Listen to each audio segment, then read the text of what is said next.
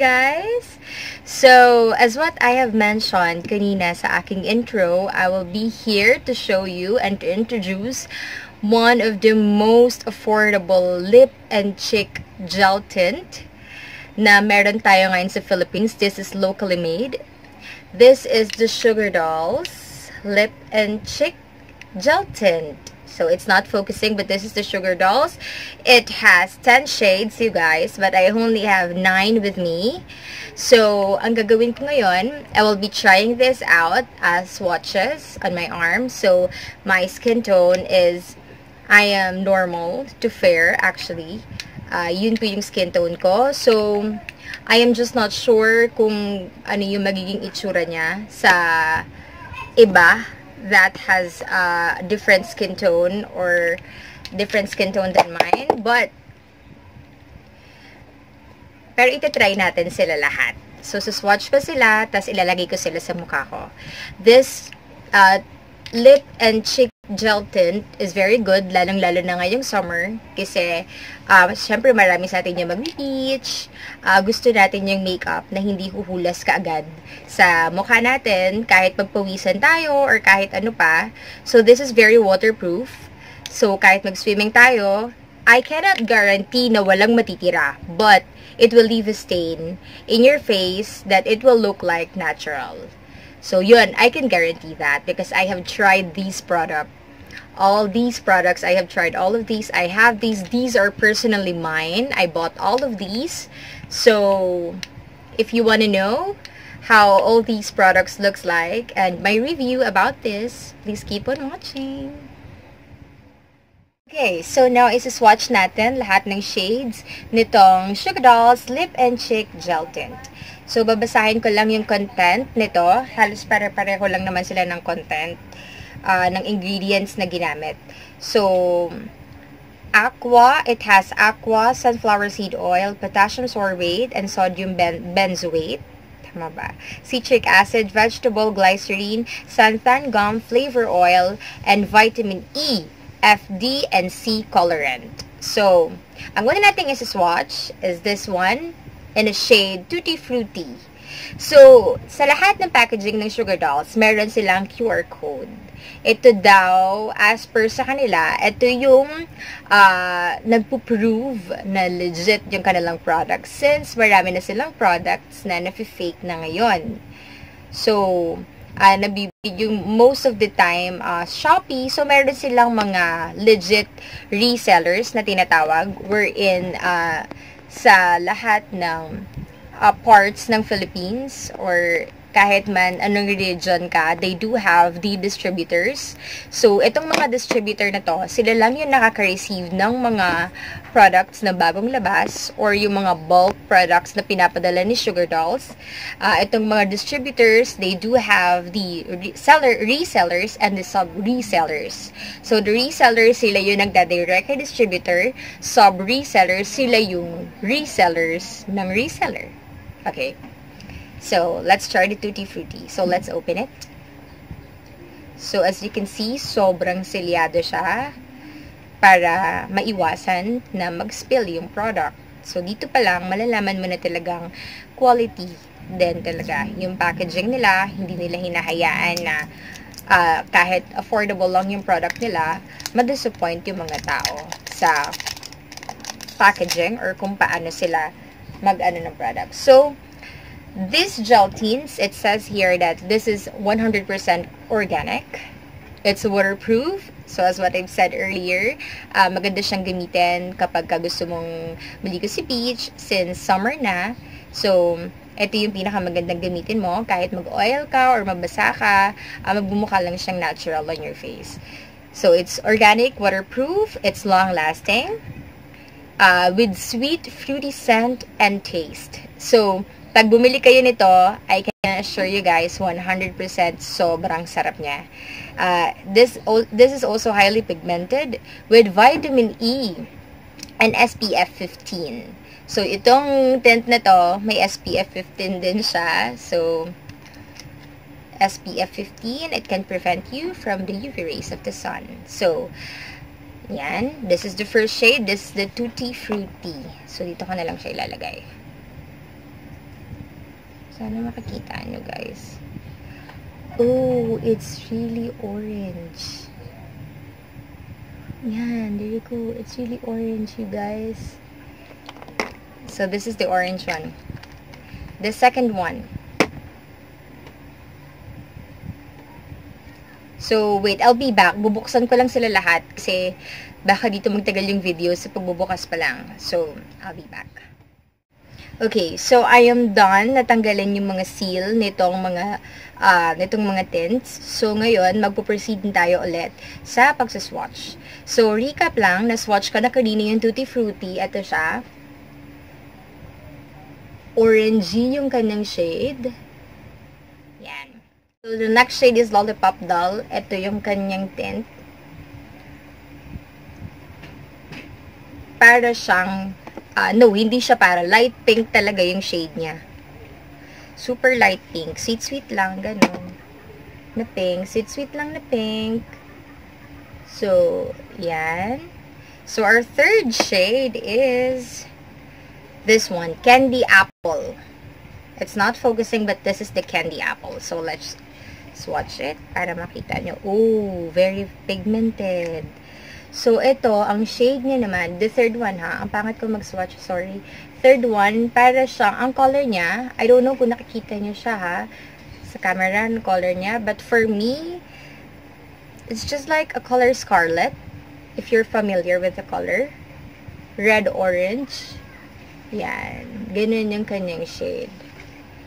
So, the fourth one is this, Berry Macaroon. So, this is Berry Macaroon, you guys. So,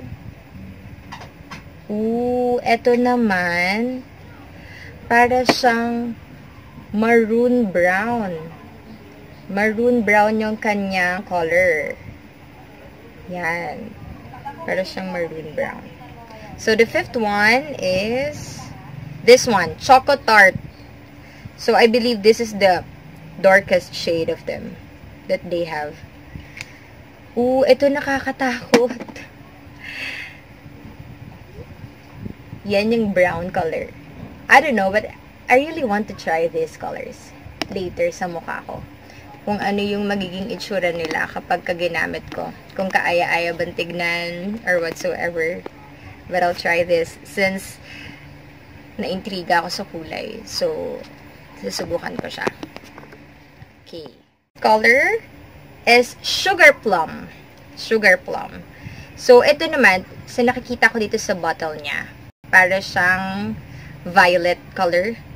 So, let's see kung violet talaga yung color niya. Ganun nga. There, oh. Dark violet. Yung color niya. Yung swatch ko, pantay-pantay naman siya. Pero, pagdating kasi dito, see? Pag ganun siya, sorry. So, pero yan. Yan yung swatch niya. So, as you can see, sobrang subtle lang ng mga kulay. Pero lang doon sa dalawang brown. Parang somewhat like brown shades. Yun lang yung... Pero gusto ko sila i-try. So, eto, the next shade is the Red Velvet shade. This is one of their bestsellers as per them. So, dito ko na lang siya iti-try sa unaan.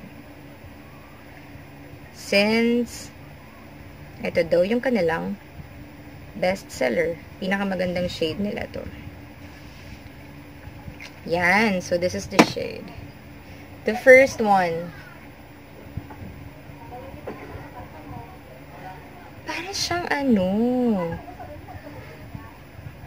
Tingnan mo. Parang ito yung nauusong shade ngayon na na red-orange yung color na medyo matte yung finish. Ganun yung shade niya. Ang ganda! At least, kaya pala siya bestseller. And this one is the Juicy Ginger. So, I'll try this out. It looks like brown-orange color. So, dito na lang siya sa dulo. Since nagamit ko na yung ano. Ooh! Parang kulay ng betadine. Ooh, okay. Okay. So, moving on, let's try. This is the last shade. Well, kulang ako ng isa. It's this peachy smoothie. So, I don't know if I can get the shade. Kasi, hindi pa ako nakaka-order. So you know guys, this is not sponsored. I bought all these items because at the end of this video, papaliwanag ko kung bakit ko sila binili. So, this is our last shade, the pink sorbet. So, let's try it. This is really pink. Ooh. Ooh, ba't ganun? Parang mostly ng mga tints nila, may orange tone. Ito, oh. Oh my gosh. May orange. Ayan. So, ito. So, ayan na lahat ng shades. Sorry, pangat ako mag-swatch.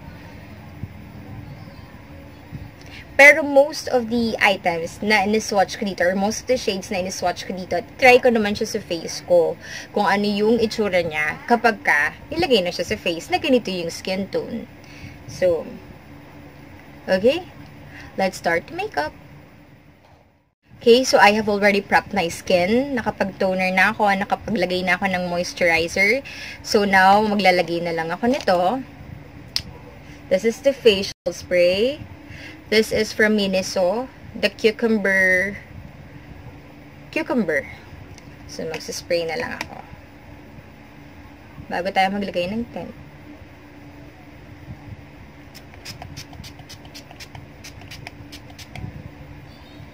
So, papatuyuin na lang muna natin siya sa face. Medyo i-massage ko siya.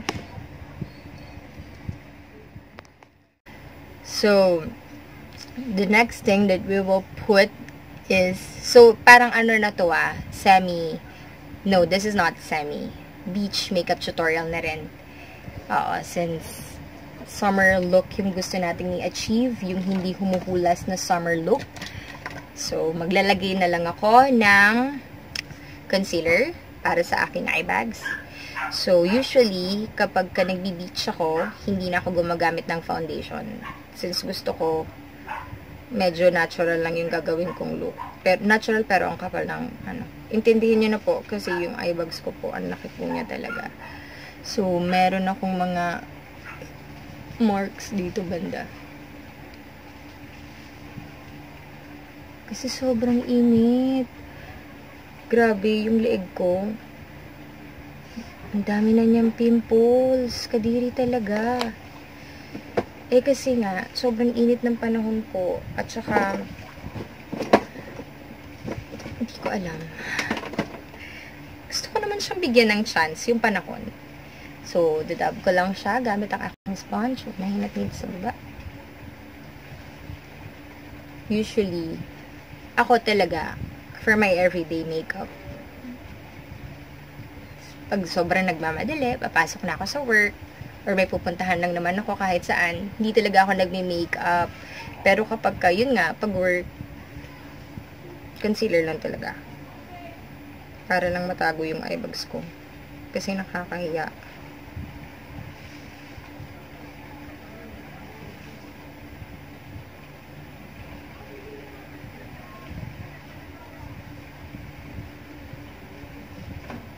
Okay, next eye. So, isang patong lang today. Kasi, picture-picture lang naman tayo sa beach. Hindi rin naman tayo lulusong naka-contact lens.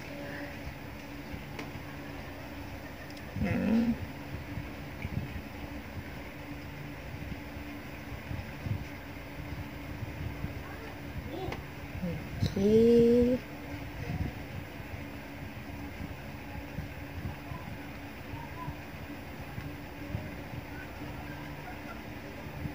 Ayan na. So, magti-tint na tayo. Ang una ko lalagyan ng tint ay yung aking mata. So, ano kayang gagamitin ko dito? So, I will try to use this color. Choco Tart. I'll try.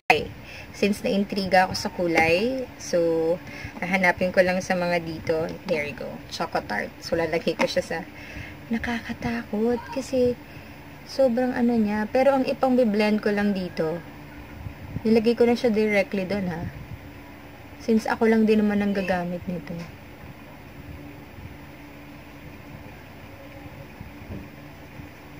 Super brown niya talaga, sis. Diba? Ito lang yung ano sa tint na ganito na roll on. Kailangan kasi tataktak mo muna siya para lumabas yung product bago mo siya gagamitin. So, kailangan talaga dito matinding patience. Kasi, pag di mo siya tinaktak, hindi lalabas yung product. Hindi mo kang kakaswipe. Wala namang product na lumalabas. Sa kabilang mata. Hello? So, sa nakikita nyo po, kalat-kalat yung paglalagay ko.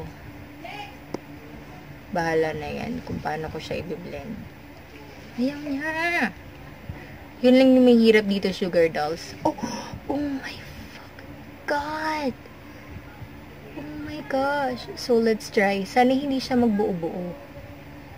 Kasi pag nagbuo-buo siya, syempre, negative point na yun agad. Oh my gosh, napadami. Yan. So, I am very much hoping na pumantay siya sa kabila. At hindi siya nagbuo-buo. So, ang ganda ng consistency ng product. Kasi usually, mostly ng mga tints, hindi ko na siya lalagay directly kamay ko na natakot na ako. Mostly kasi ng mga tint, kapag ilalagay mo siya direct sa mukha mo, magpo-form siya or magbubuo-buo siya. Yun yung pangit. At yun yung iniiwasan nating mangyari every time maglalagay tayo ng tint. It feels nothing on my eyes. Parang wala akong nilagay. Sobrang gaan niya. Yun niya.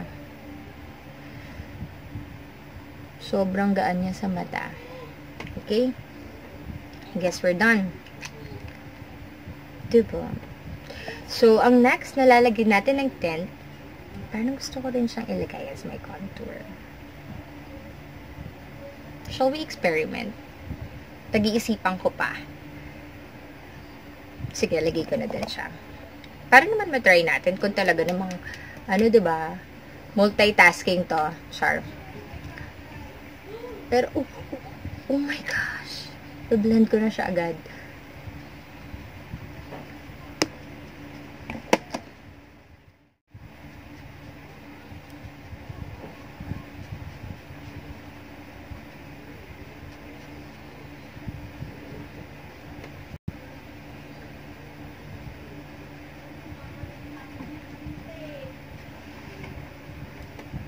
Ano nangyari?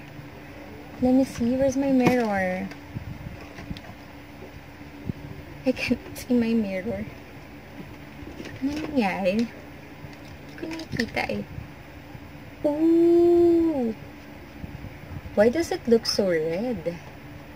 It looks so red on my face in person, ha? It looks so red. Pero pwede. Diba? Lagay natin sa kabilang side. Parang nasasanay na akong okay lang kahit madami. Kasi, nabiblend naman siya eh. So, why not? Diba? Ooh, it can be. It's possible. Diba? Hindi pa siya malagkit. So, it feels like wala kang nilagay sa mukha mo. Pantay ba? Yun lang. Kasi mahirap siya pantayin.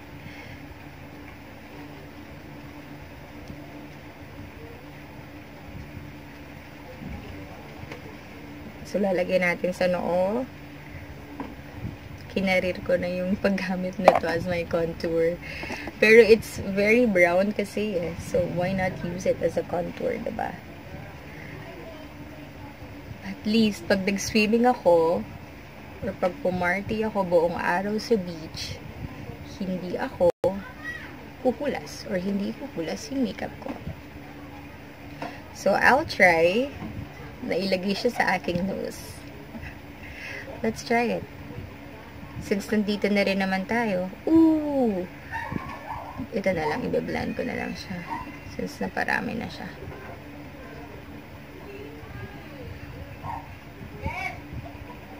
Bango niya.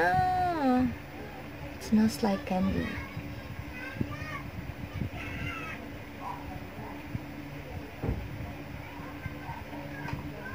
Diba? Pwede siyang gamitin as a contour since it's in a brown shade. Ooh, may discovery ako, ha? At least hindi huhulas. See? Meron na agad akong nose line. Dagdagan lang natin ng konti. The good thing about it, hindi na natin siya, or kahit hindi mo na siya iset sa powder or ng powder. Kasi sobrang dry naman ang finish niya. Maybe it's, depende na rin sa type of skin na meron ka. Hindi kasi, combination yung skin ko. Dito, on my T-zone, it's very oily, and the rest of my face, dry siya. So, see? Oh my gosh, contour sis! So, ang next na ilalagay ko is cheeks. So, I'll try. So, nagamit na natin yung Choco Tart. Let's try this one. Let's try the bestseller, the Red Velvet. Oop. So, let's try the Red Velvet. Yun lang. Kailangan.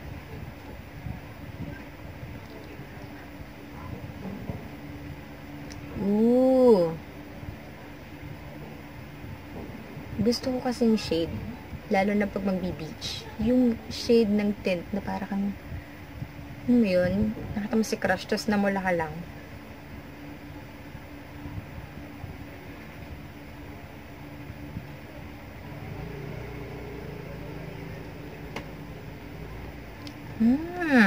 Okay.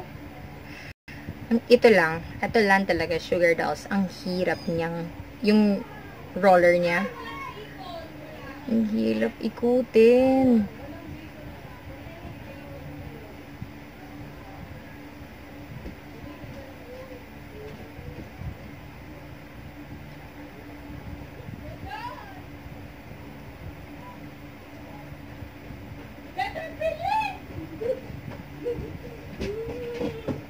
Ayan na. Yung mga pamangkin ko, nag-aakyatan na sila dito sa taas. Ito yung pangit eh. Maraming pamangkin eh. Kulit. Okay. So, yan. Para na tayong sinapak. Tuktakan pa natin. Gamitin na natin yung product para magkaroon tayo ng putok na blush. Okay. Pantay ba, sis? Tingnan natin sa kabila. Okay! So, let's done. Parang, hindi pantay.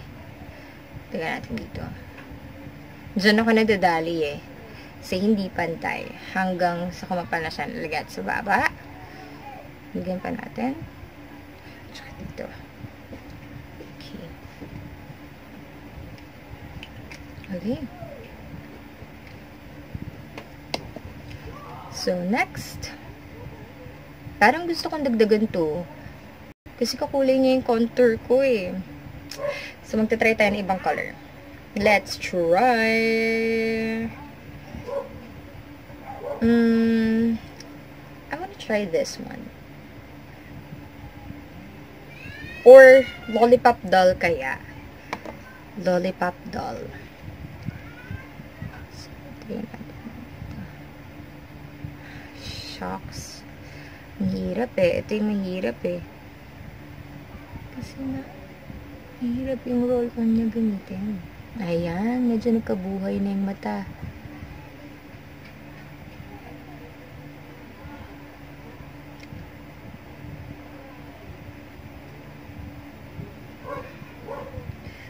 Ayan. nagkaroon siya ng pink eme sa mata. Medyo nagkaroon siya ng buhay. Kesa kanina. Oh, diba? Ayan, lumalabas na yung kulay nitong lollipop doll. Kanina, nung ini-swatch ko siya, ayaw niya lumabas. Hindi ko alam kung may nangyari, pero sana meron. Tapos gusto ko rin dagdagan pa yung sa cheeks ko. Since I wanted to be extra this summer.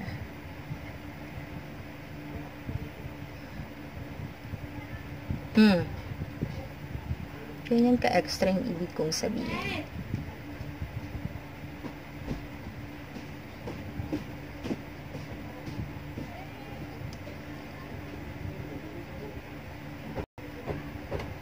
There you go. Tanta iba, sis.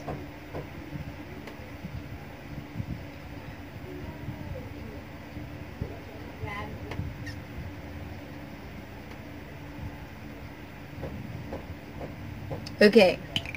So we're done with our cheeks. We're done with our eyeshadow. We're done with our contour, which I am very much proud. And now, let's move on with our lips. So, ang gusto kong i-try for my lips is yung product, of course, yung hindi natin akalain na pwede palang magamit. So, I wanted to try yung kaninang brown shade. I'll just look for it.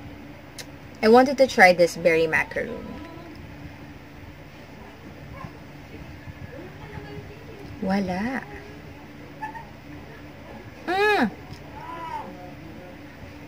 Ooh.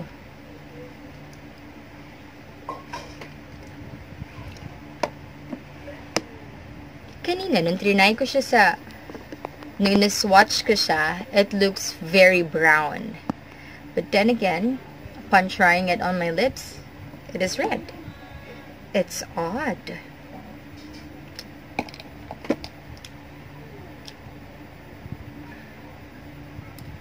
So, add-ons lang. Maglalagay ako ng kilay, ng pangkilay, mascara, and I'll be back. Finish ko lang tong look na to. This is the final look. So, I just put my pangkilay, my mascara, and then a highlighter for this to complete the look. So, what I am very proud of this product is how it's how it can multitask. Biruin mo yung isa sa shade nila, which is the chocolate tart. I used it as my contour. So, yeah. I love the outcome of this look.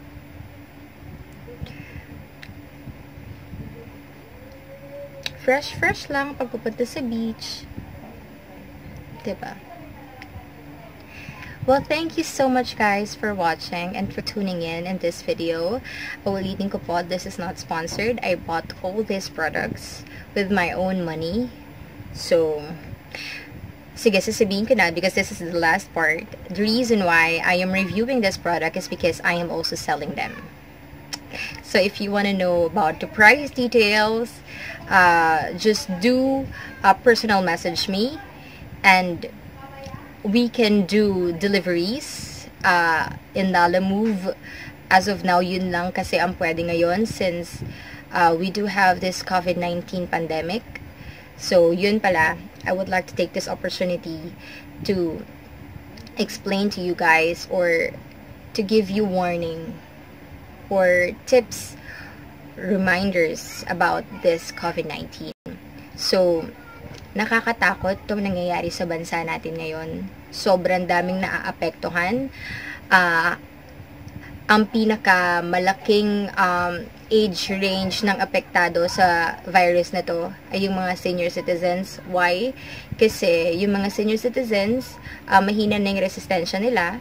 So, as what I've seen on Facebook and on my social media accounts, na yung symptoms nitong virus na to ay parang trangkaso or flu lamang. So, most of us have already experienced this kind of sickness.